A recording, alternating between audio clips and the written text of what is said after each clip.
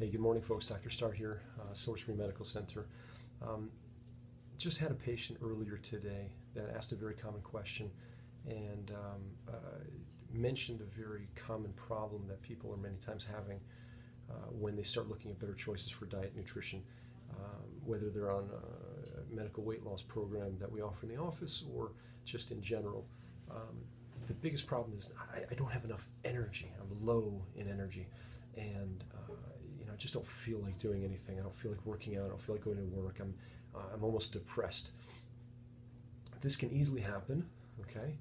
Especially if people are making food choices that are very high in fat and very high in protein.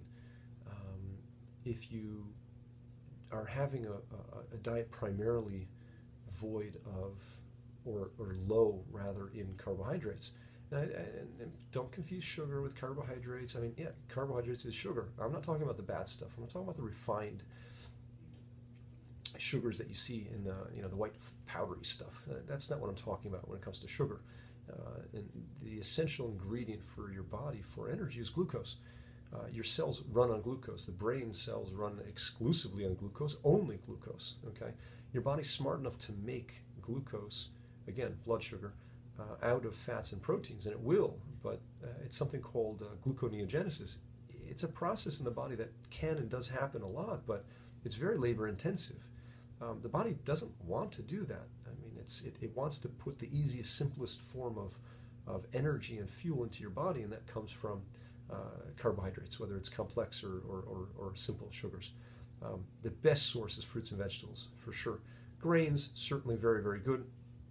Rice, starchy vegetables, fine, but there's no substitute for the best food for a human, which is really fruits and vegetables. The problem, whether you're having a low-calorie diet or a diet that's high in fat and protein but still relatively low in calories, such as Atkins and South Beach and paleo type of diets, you don't have enough energy. You'll run out of energy, run out of fuel very quickly. The key is you have to have good carbohydrates. And no, you will never get fat from fruit. Okay, patients ask that all the time. If you wanted to go out and eat 3,000 calories of bananas, that's 30 bananas, maybe more depending on the size of the bananas. Or that's at least 20, 25 oranges. Go eat 25 oranges. You tell me how much you really want to have that piece of pizza or the bag of chips. You're not. You'll be full. And you'll have all of the water and all the fiber and all the vitamins and nutrients and all of the energy that you could possibly have.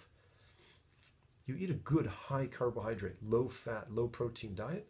I don't care where you are on the scheme of weight loss or just fitness. I don't care if you're a top athlete or you're just somebody starting out and needing to lose 40 to 50 pounds. If you eat that kind of food that's high fat, high protein, low carbohydrate, you are not going to have energy. You just won't. So our patients who are having low-calorie diets, that's fine for now while they're having the medical weight loss program and counteracted with a bunch of the other tricks that we may utilize in the office to offset the hunger. But the goal is always the same. You must eventually move over to eating healthy and changing your lifestyle. You have to start looking at foods and say, oh, those are high in fat, high in protein, low in good carbohydrates. I'm going to stay away from those. The chips, the meats, the dairies, all those things that are super concentrated in calories, but they offer almost no good carbohydrates. Right? You know how much carbohydrates there are in fish, meat, and chicken? None.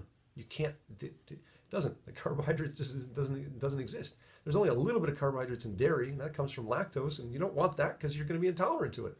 So what's the point?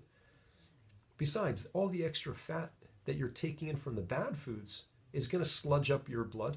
It's not going to allow your tissue cells to oxygenate properly. You're going to be basically suffocating. It's not a good way to go. But if you put good carbohydrates into your body and you reduce or eliminate all extra fats from the diet, fruits, vegetables, grains, a little bit of seeds, it's the way to go. You want to still eat meat and fish and chicken? Okay, small amount. Small amount. So you can't have too much fruits and vegetables ever. You really can't. I challenge anyone to say, oh, you're going to eat all those bananas and all the citrus and all the mangoes and all the papayas, you're going to become fat. I challenge anybody to do that. I challenge anybody to do that. It's not going to happen. Okay? It just won't happen. It's not in the literature. It's not in reality. So if you're feeling low in energy and you're feeling low in drive, you need to up your fruits and vegetables and grains.